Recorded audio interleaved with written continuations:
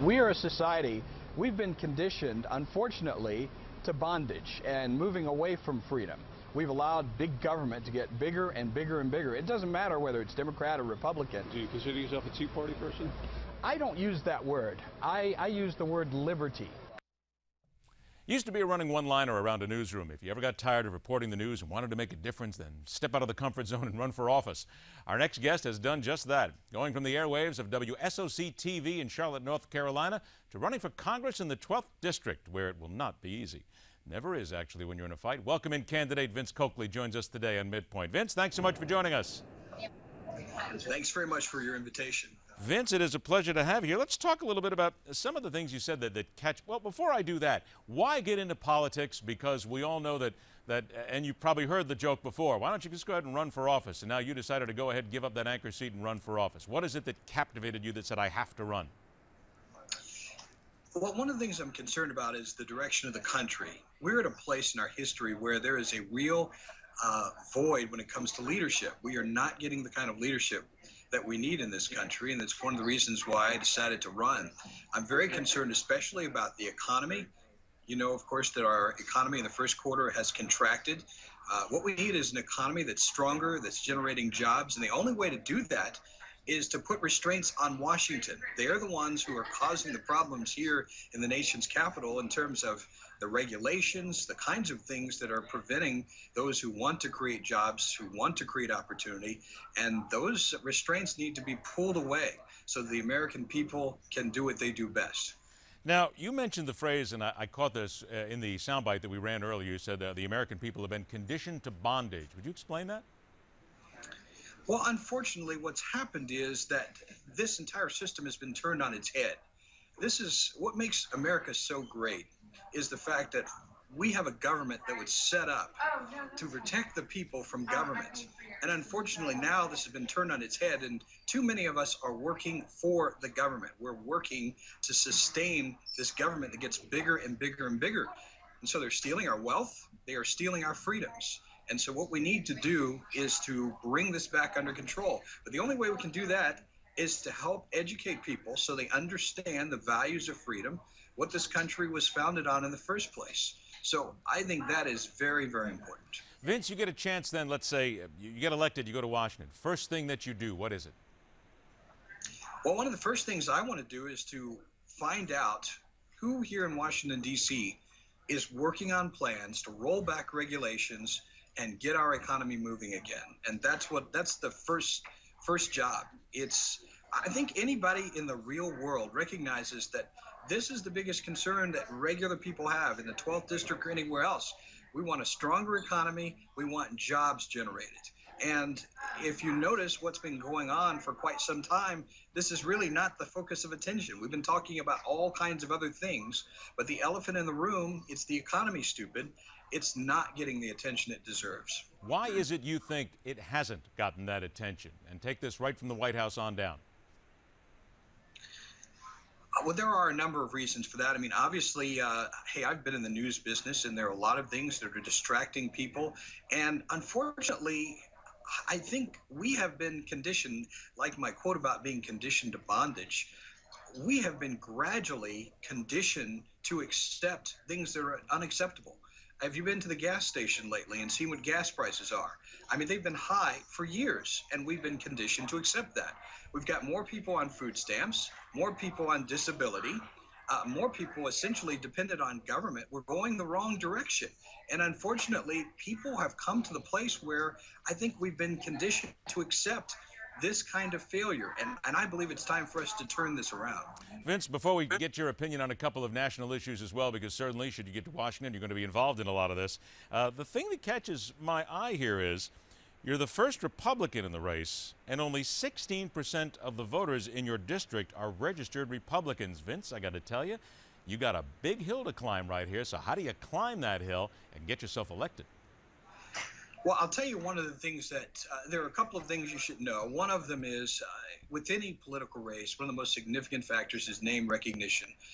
In the district where I'm running, most of the voters are in Mecklenburg County, where I live. And that's significant. The other thing is I dare to believe that people are increasingly desperate and concerned about their future. And I think they're discovering that 50 years of policies, and we're talking about 50 years, not just one president or one Congress, these policies are not working. And I think people will want to hear a fresh message about opportunity, about job creation, about a stronger economy, and basically putting our communities back together. So I just dare to believe that a message of hope is going to resonate with people who are really looking for genuine hope, not fake hope. Is a message of hope, though, enough when you consider that right now, if you look at a number of studies and stories, they will tell you that this is a very divided nation. This is a nation that votes, that stays, that has friends on the right and on the left, and there is very little mix between the two right now. There's very little interaction here, or wanting to get involved on the other side, or even wanting to listen to the other side. So then the biggest question, I think, is why would those on the left, your Democratic side, why would they be attracted to you? I think that's something that every candidate has to overcome. You've got to reach across that aisle sooner or later. Absolutely. And one of the things that I'm attempting to do is to communicate a transcendent message. I'm not going out speaking a Democrat message or a Republican message. I'm speaking an American message, a liberty message, an economic freedom message, a prosperity message. And I think it's a language that a lot of people are going to understand in contrast to a lot of things that they have heard before. So I think that's another important part about this race, is that it's important that we transcend all of the traditional labels and all of the traditional conversations we have. And one of the things I want to do is to be part of changing that, so that we're able to move beyond politics and talk about common sense. And that's really what we're talking about here. All right, Vince, you're not a reporter anymore. You get to go ahead and face it. Now you get it from one of your former peers sitting on this side. So I'll throw a couple things at you right now. Obamacare, replace or repair? Replace. And let me just explain what that should mean. Please.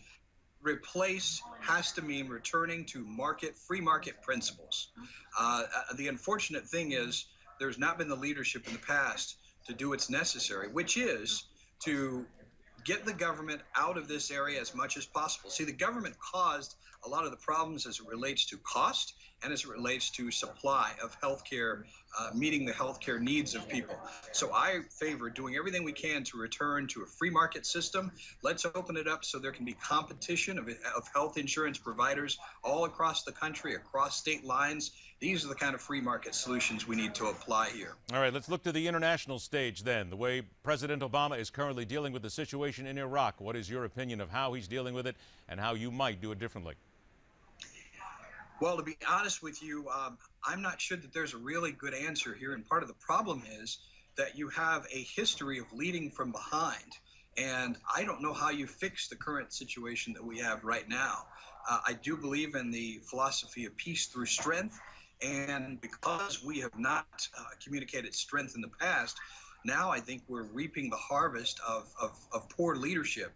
And I be honest with you, I don't know how to provide a solution for this. I will say that the American people, I don't think, have the stomach for getting involved militarily again. I think it's unfortunate, but I think we have allowed this situation to get out of control. It was foreseeable.